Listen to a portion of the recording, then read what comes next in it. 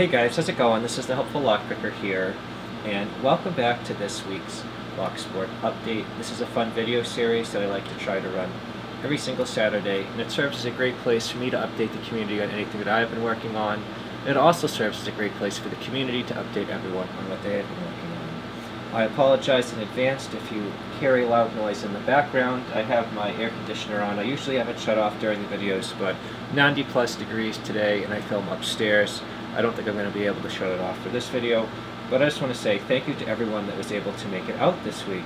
It's really great to see Dana Reed in the chat, Mr. Vacuum Brain Bimbo, Rune International, Clayton Howard, and everyone else that's been able to make it out. I just think it's really great for everyone to show all of their support and being able to just keep a good eye on all of the great members of our community and just making sure everyone's trying to do well. I just want to say that it is really great to just share all of these great channels, and what I'm going to do is jump into first the channel that was mentioned to me last week that hasn't made a video in about 5 months. Now this is a channel that you're going to be very familiar with, and I'll bring her channel up right here just so you can see, and then I will cut right back to the lock I have in front of me. So the channel is going to be Lockpicking's Gal. And Lockpicking's Gal is a really great channel, but as you can see, she hasn't made a video in about 5 months. What I have in front of me here is going to be a really cool lock that she sent me a little while back, and it's going to be one of those custom pack locks that you've seen a lot of channels do, where they put in a custom order and get their logo put on. So I want to share that with you just so you can see how dedicated she is to the community, that she is willing to go out of her way to make a really cool lock with her logo on it. So I want to say that that is really cool, and that's definitely something in the top of my collection. I just want to say thank you to Lockpicking's Gal for making that. So what I want to do is, let's bring up her channel, and so we can see a little bit more about her, just in case if you are not familiar with her already. So I'm going to bring up her channel again, right here. So what I have in front of you here is going to be Lockpicking Gal's channel. So as you can see, she has about 843 subscribers. She has a really good amount of videos. And one thing I've shared in the past, and I will play a quick clip of it, this is one of her most important videos to her, is going to be the video right here about her broken tooth. And long story short, we will watch part of the video. But what happened was she had a broken tooth that led to an infection, which led to a severe bloodstream infection, and it led to some significant disability for her. And Locksport as a whole has been a really great rehabilitation process, and it has really helped her recover from this unfortunate unplanned event. So what I'm going to do is I will play a quick clip of that so you can see a little bit more of her inspirational story. Lockpicking's Gal. I think my first video should be a little bit about my story. 2.5 years ago, I had 2 strokes. I didn't realize I was having strokes. The only symptom that I had was my words were out of order whenever I would speak. Whenever I got to the hospital,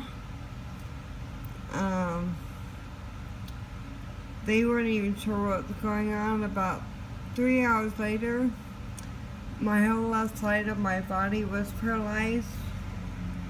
I don't remember much after that until I had woken up from surgery. The first surgery I had was I had to go in the hospital and get my mitral valve replaced, and 3 hours after that,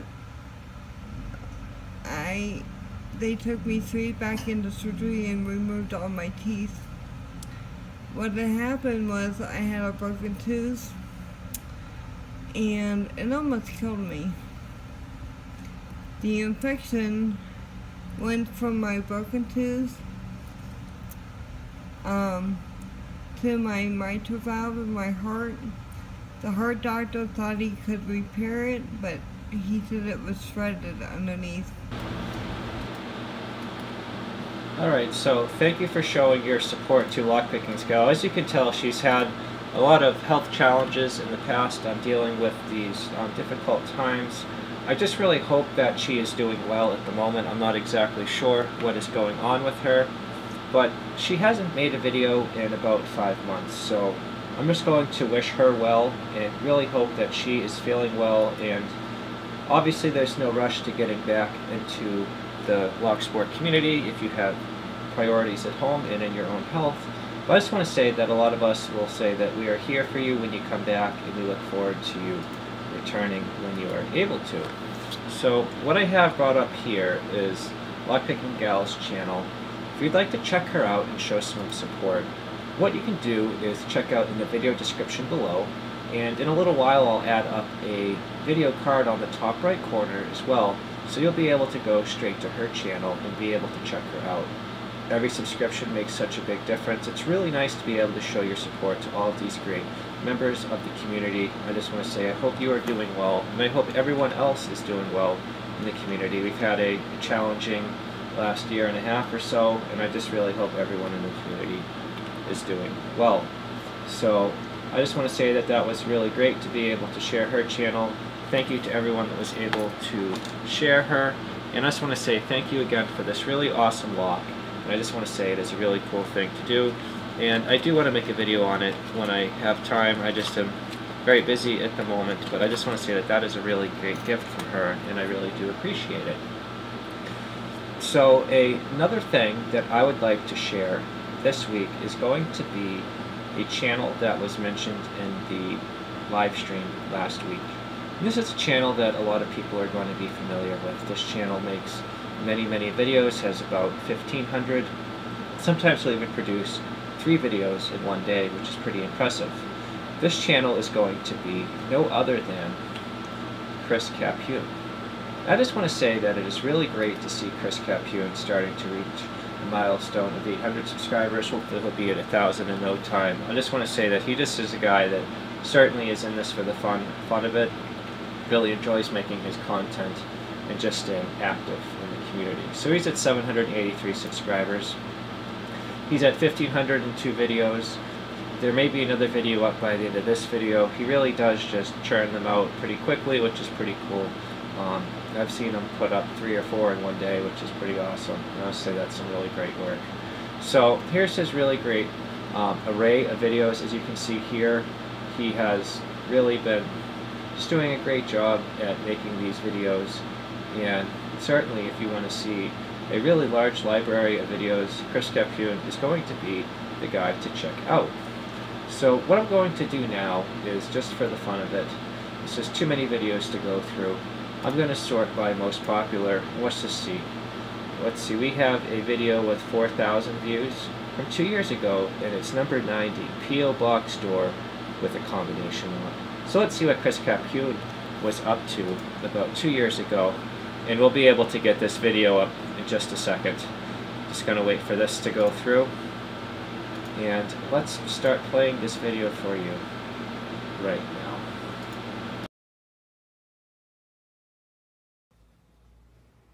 Hi there, Chris here. This isn't a picking video, but it is a cool combination lock. It's an old post office box door. And let's see if I can zoom in. You can see it has numbers A through J, and it's I guess three whatever, you have to hit 3 different spots to get it open. So I'll zoom out and then see if I can go over there and open it with the combination.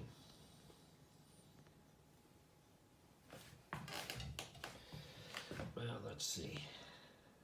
Try right about there.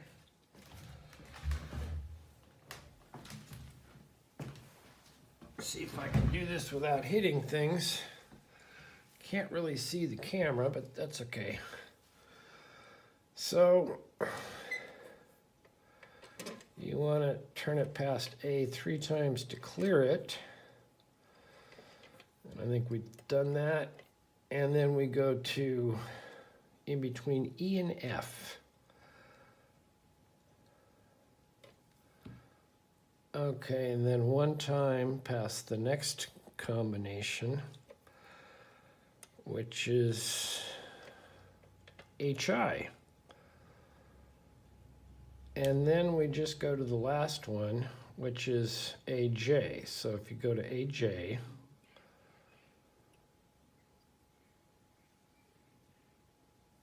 and then you turn this to the left, it opens. Well, look at there.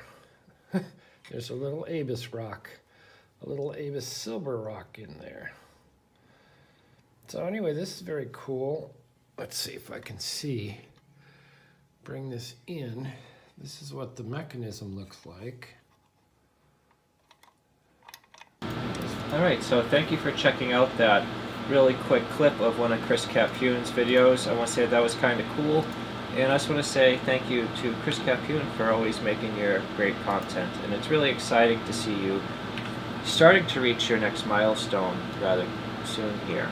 So I just want to say thank you to everyone that is able to show Chris your support. It's a really great thing to do. And if you want to check out his channel, I will have it linked up in the video description below. I will make a video card up the top right hand corner at some point. I just want to say that is something that is really cool to see his channel start to grow. We have some pretty cool channels right here at the bottom. Someone in the chat, I believe, mentioned Chris Arnold hasn't been too active lately. So we might as well click him open right now and see. We haven't seen a video as this in 9 months. But I just want to say that these are all some really great channels. I just want to say thank you to everyone that continually shows your support. So one thing I'd like to share was my own milestone that happened yesterday, I believe, is when you take a look at my channel. I just reached 60,000 subscribers. My channel has been growing not as fast as it used to. I did have a little hiccup about 1.5 years ago where my channel got deleted out of nowhere, just completely blacklisted, deleted, couldn't find a touch of it anywhere. I had to send in an appeal. Got really no reason why it was gone, but ever since then my growth has been about 25% what it used to be. But I am just doing this for fun, and it's really great to see that I finally reached this milestone. I just want to say thank you to everyone that continues to show their support on my channel. I hope to be able to make some more great videos. I'm going to improve upon my lockpicking homeschool series, continue to do my update videos, and just really have a fun time making this content. I think it is great, and it's such a fun community to be a part of. And I just want to say thank you to everyone that continues to make this community to be a really fun and active place. But I just want to say thank you to everyone for all of your support. Now, one thing that I wanted to do this week that I thought that I might be able to start to incorporate into some of my update videos is going to be something a little bit different. I maybe want to just try to touch upon like a teaching point in each video and going over some stuff that my subscribers have brought up. So I'm just going to cut off right here to just the chat while I set up for a quick second here. And what I'm going to do is answer a subscriber question, hopefully, that I will be able to answer for them. And the question was, what is a binding pen, and what does a binding pen feel like? So my goal is going to be to hopefully do a little quick demonstration on that so that they will be able to see. So what I have brought up here is going to be a Schleg lock. I'm going to have my handy leashy tool, and I'm going to be able to get that going for you in just a second. So when we take a look at this lock, the first thing I'm going to show you is that it's going to have a pretty interesting key. This is going to be a key that you saw in one of my other videos. It's going to be 818181. So it's certainly going to be high, low, or low, high, low, high, low, high. It's going to be some really great bidding. But one interesting thing when I do use the leashy tool is that it sets the 0 cuts automatically, so I'm going to just barely need to touch all the 8 cuts to get this open. And so I'm not going to really feel those binding too much, but I'm going to hopefully be able to demonstrate this a little bit here. So when you go through the lock and you just lift up on each individual pin when it is going to be without any tension on it. So we're going to just do this. 1, 2, 3, 4, 5, 6. So when you feel that spring to it, that's going to be the key pin pushing against the driver pin, pushing against the spring. So that's going to mean that there is nothing binding up the lock on that point, and there's going to be no set pin. It's just going to be what a pin feels like when it is going to be in the non-binding, non-set position. Now, if you want to know what a set pin kind of feels like, I will show you that right now. So I'm just going to try to quickly pick this lock open. So when you want to know what a set pin feels like, one of the easiest ways to tell is going to be to pick your lock open, and then you're going to want to turn it over slightly, and then you're going to just feel what those key pins feel like when there's nothing on them. They're going to just kind of feel kind of floppy. So let's see, hopefully we just need to set 4 here. Let's see. Just bear in mind with me, this is just a super awkward angle. I'm not like directly next to the lock at all here. So let's just see if we can get this lock to pick open here. Okay, so 6 is now picked. I think we're just on 4. Okay, so now we are open. So when you have the pin set above it right here and the key pin below it, it's sort of like separated from the driver pin, and when the key pin's set, it's just going to feel like this. When you are going through it now, it's just going to feel floppy because there's no spring pressure on it. It's just sort of disconnected from the driver pin and the spring. So that's kind of what that's going to feel like. Now when you're trying to feel a binding pin, so you're going to put some tension on your lock. It's not going to feel floppy, it's not going to feel springy, it's going to feel like there's some resistance against it. Now if I were to overset the pen, which I'll just do right here, I'm going to lift up in 1. I'm going to feel that the pen just feels lost in high set and then immovable. So that's going to be the overset position. But let's go back through this lock one more time and let's just try to pick it and feel a binding pen. So putting some moderate tension since it's all standard pens. Get like the smallest ever click on 1, but I really don't have to lift it that high. I'm going to do 2. I'm really feeling a lot of pressure as I'm pushing down here. I really feel like it's binding, binding, binding, and then I get that shear line click there. Now 3, binding, really just minimal lift, got a really distinct click. Now this one feels springy, it is not binding in 4. 5. Just barely need to touch 5. Got just the most minimal lift and got it set. 6, binding, it's really a lot of pressure, feel it, feel it, feel it. Got that shear line click. Hopefully we went up all the way. Then we can go through the lock again. That feels floppy and loose. A little hard to feel just because of the way this tool lifts it up. 2, feels very floppy under there. 3, floppy but hard to feel because of the way the tool is. Now 4, binding, binding, binding, and we got the lock opened up. So hopefully that will help anyone with any questions on what a set pen feels like. Sort of went through all of the pen states just there, and hopefully that will help clear up anything. But I just want to say thank you to everyone that made it out this week. I hope that if I do a little educational tidbit in some of these videos, that will be helpful to everyone. I just want to say thank you to everyone that helped make it out this week. Now, if you have any questions or suggestions at all, or anything, I recommend that you leave them in the comment section below. Just a really great thing to do, and I really enjoy being able to look through everyone's questions. Also, if you have anything that you'd like to share, that you'd like to see next week, I would really love to see that in the comment section below, because that is where I look first, and that's a really great way to be able to share any of your great successes, any of your questions, or anything that you would like to see shared for next week.